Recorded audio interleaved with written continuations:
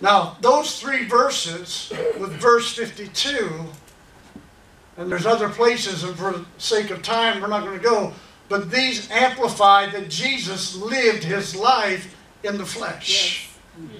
He was the seed of God. Now, let me say this to you. What was the difference between Jesus' birth and life on the planet and your birth and life on the planet before Christ came in? What's the difference? Jesus did not have an Adamic nature. What? He didn't have the Holy Spirit. He what? The Holy Spirit. Who? Jesus. When? Yeah, I am. That's good. I like that. That's good. Don't ever back up. Ask the questions. See, I get questions. So I keep going to the one that's got the answer. All right.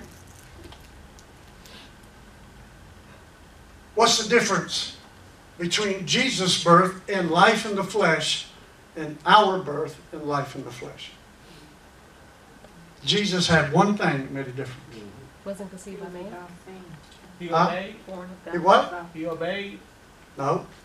Born of God. No. Conceived by a virgin. No. Good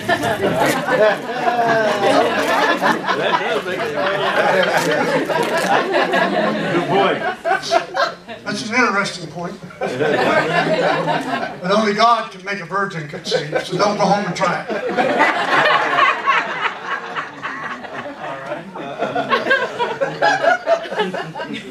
Although I'm a virgin. That one went right over your head.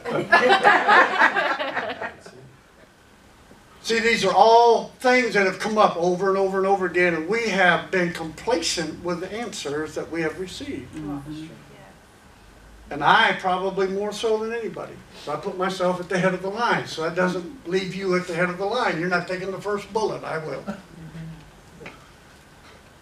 The difference between Jesus and us is Jesus didn't have a carnal mind. Wow. That's good. Well, the Holy Ghost. I was sitting with the Holy Ghost. And I was reading the Word, and he said, and just I wasn't even studying this. I wasn't even thinking about it. He said Jesus didn't have a carnal mind. That's the only difference between you and him in your flesh.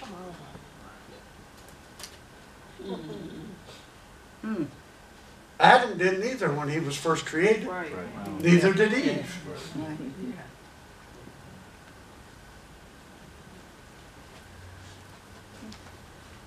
Did we take it out of context? No. Context.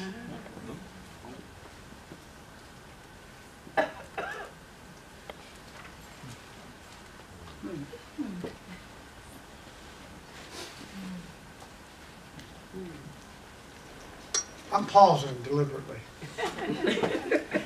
You need to think on this.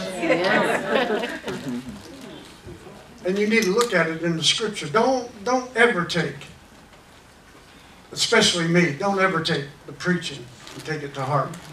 If the witness of the Holy Ghost is there and you have the knowledge of God in the Word with the Spirit, you'll know the difference. Amen. But we need to all be Bereans. Yeah. We all need to be Bereans. How come Jesus had to be made complete? He was tempted in all points, as we are, yet without sin. What does that mean? He didn't yield to the temptation. James says that when a man is tempted, he's drawn away by his own lust and enticed. And when lust is what? When lust is what? When lust is what? It brings forth death.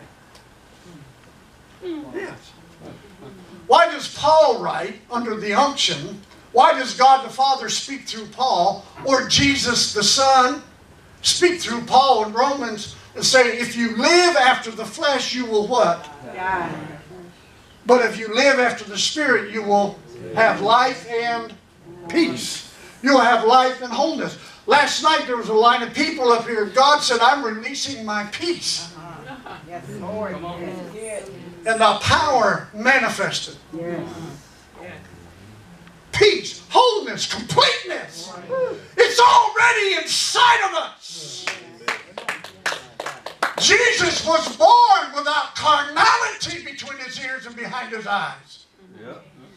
He was not limited by a fallen stature, but he was the seed of God. Yes. Come on. That's the answer right there. God, yes. Now let's go to the book of Acts.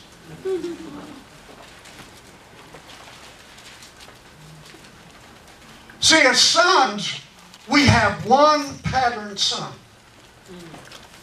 One pattern. You don't have figures in the Bible that are types and shadows. You only have one pattern son.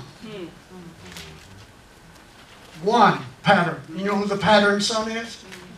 It is Christ Jesus, the Lord. And I say it in that vernacular in particular.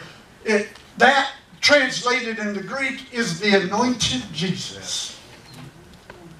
The anointed Jesus. Let's see where he was anointed. In Acts chapter 10, verse 38, I want you to listen and I want you to see the wording.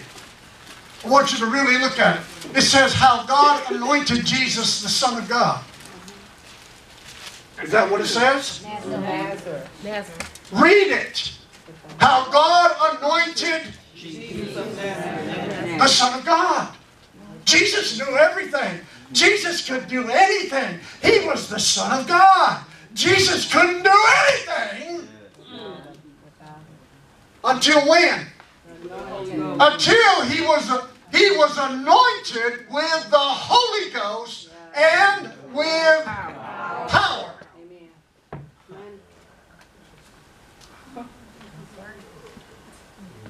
It was not Jesus, the Son of God. It was a man from Nazareth named Jesus that was anointed by God. It was Stephen Moffat from Joliet who's anointed by God with the Holy Ghost and with power.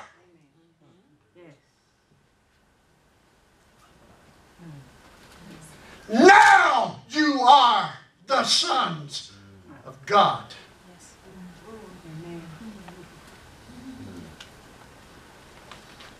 God anointed Jesus.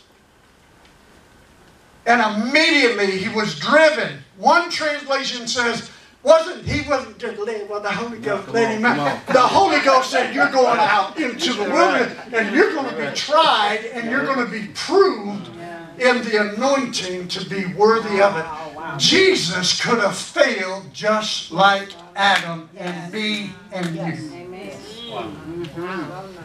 In the days of his flesh.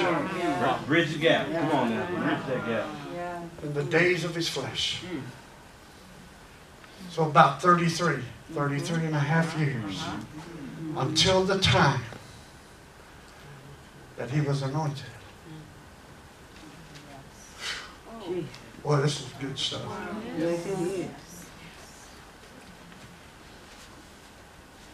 That should cause you to see Jesus in a different light.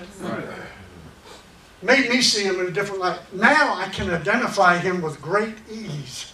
He was in the flesh just as I was in the flesh. And guess what? I'm still in the flesh, but I'm living by the anointing. Jesus didn't say, I always do what I see my Father doing. I always say what I hear my Father say until after he was anointed. You need to study. I'm not going to give it all to you. You need to study. All right. Ask the author. Yeah. Ask the author. Why? Because God wants you to know that Jesus went through everything you've ever faced. And he went through more temptation than you ever will or have been in your entire life. And yet without sin in the days of his flesh.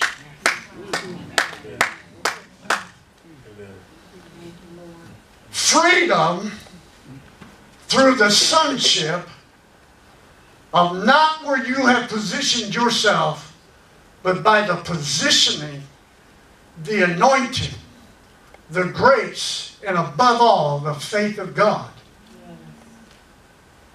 makes you a worthy son to release the anointing Yeah. everywhere you run. Come on. Now, that verse is there. Now turn in your Bibles back to Acts chapter 1. Let's see if we can find a similitude.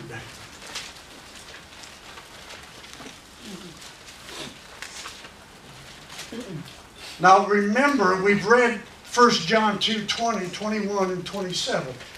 Collect that in your mind. Keep it in sync with Acts 10:38. Now let's add Acts 1:8.